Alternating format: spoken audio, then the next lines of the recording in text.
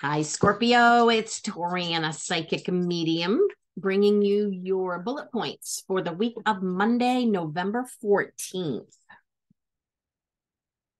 going to shuffle up tarot here, see what they want you to know. In the meanwhile, please check your moon, your rising, your Venus, and your oh God, Jupiter. Those signs are just as important as your sun. And you can Google it as long as you have your location of where you were born and what time. It'll pop out all the information you need. So that being said, Scorpio, I'm going to shuffle a little bit more. What does Spirit want Scorpio to know? 10 of voices. Okay, 10 of swords. If you can see, she looks like she's been stabbed with all these swords, but she knows she's going to be going over these mountains soon. Okay. She's going to be fine. She just doesn't know it at the time.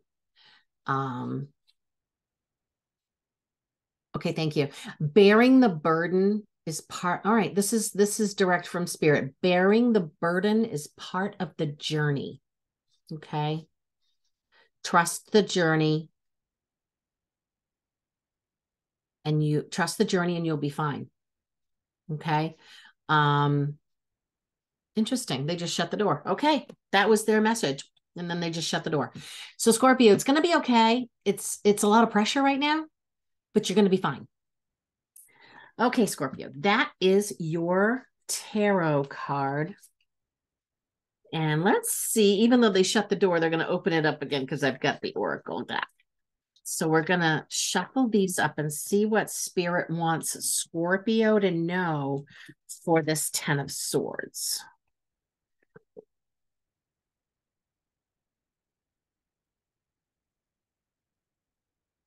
Oh, it fell. Okay. Practice gratitude. Interesting. Okay.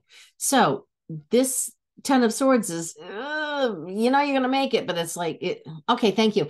It's like being, you're literally 1,000 feet from the finish line of the Boston Marathon. All right. You're hitting the wall. All right. Thank you. And they're saying practice gratitude. Be grateful you had sneakers to run the marathon. Okay.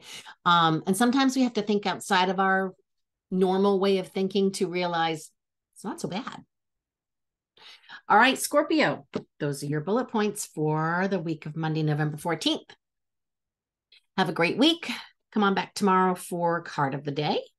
And remember, don't hold more hands than hands you have to hold with. Cheers.